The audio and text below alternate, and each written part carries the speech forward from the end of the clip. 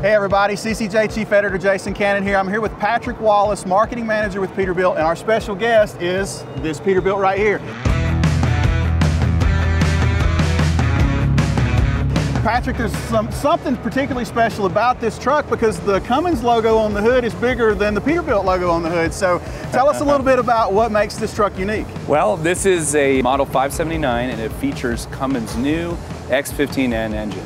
And this is the latest and greatest natural gas engine that Cummins has released. It's the first engine on their new engine architecture platform.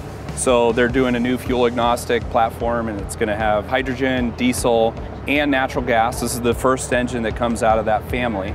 And it's a great improvement over the Cummins X15N. There's better fuel economy, so about a 10% increase in fuel economy over that old engine. It's a great benefit over, an X15. It's pretty light.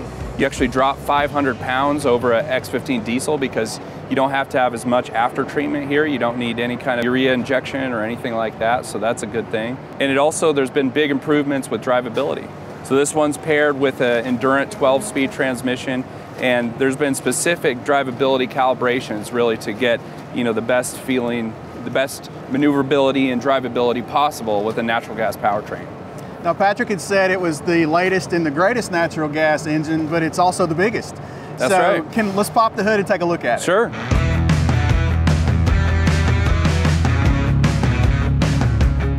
So when you pop the hood, it's red. It's a Cummins engine. It does look a little bit different, but for the most part, it just looks like a big Cummins engine. So Patrick, walk us through. What makes this special other than some of the plumbing that you can see, obviously, at least the natural gas? Yeah, and so it's a big block. That's a nice thing, and customers will appreciate that. And this is all new. This is in a whole new design. You can see this is well integrated as well. This has our air filter and everything like that you'd find on a similar diesel. And I would say it's our best integration yet. It's a very good packaging job to integrate this. This is a fully integrated powertrain. It's definitely not an afterthought.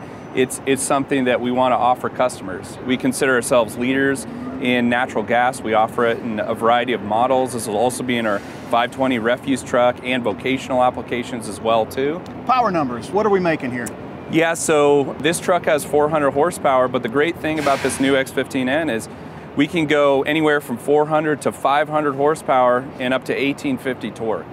So this really will get you comparable to a lot of diesel applications. What about the tanks? That's a unique configuration there, and, Sure. and I realize the more tanks you have, the more range that you can kind of bake in. But what would you consider would be common on a spec like this? We're talking about a day cab, so obviously this truck wouldn't go very far. Yeah, actually this truck does go pretty far. It has a 175 diesel gallon equivalent tank. So it could go, almost 800 miles or something like that. So if you look in our booth here at ACT Expo, we actually have a 579 Ultra Loft, and we want to show that to show customers that now it's an option to go long haul with natural gas because we have the range. What's the ideal natural gas customer? We hear a lot about electrification being, limited range. Obviously, you don't have a lot of range limitations with this, but you talk to a lot of people, a lot of customers. What type of fleet and what type of segment do you think this should appeal to?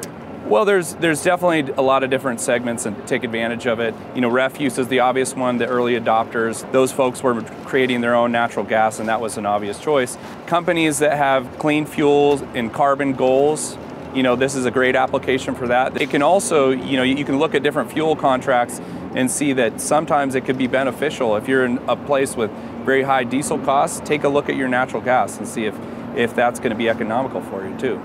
I know Peterbilt plans to really dig into production on these particular units later in the year. So I know you guys have had conversations well in advance with some customers. What are some of the feedback that you're getting? Maybe not the early adopters, but the people who've expressed some serious interest in this type of technology. Well, they're very grateful, of course, that the expanded range capability of this. There's also longer service intervals. This will go like 60,000 miles as opposed to 40,000 miles with the Cummins X15N. Well, it's a nice looking engine. It's awful clean, but let's say me and you hop in there and get it hot. Yeah, let's do it.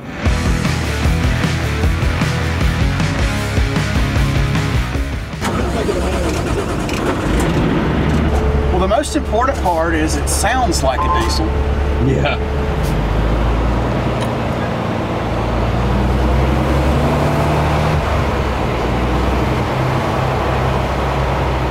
Patrick, that was a lot of fun. It was a lot of fun because I love to drive, and I like to drive innovative technologies. This is certainly that.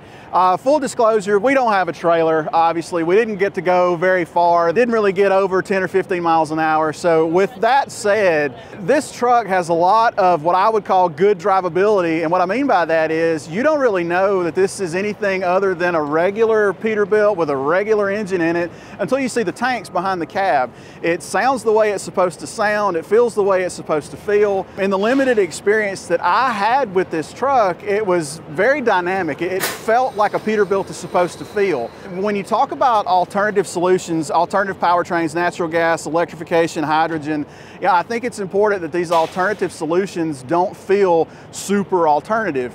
And this feels really fundamentally like a truck. And as we look down this path of decarbonization, fleets that are scared with the hydrogen infrastructure or they're scared by the electrification infrastructure, the CNG infrastructure is not substantial, but it's a heck of a lot more mature than the electrification. It's a heck of a lot more mature than hydrogen. And if you're going apples to apples with fuel, it's a heck of a lot cheaper than hydrogen as well. So this is absolutely a viable solution for fleets that are looking to decarbonize, but maybe aren't really ready to take that big leap. This is a pretty aggressive step.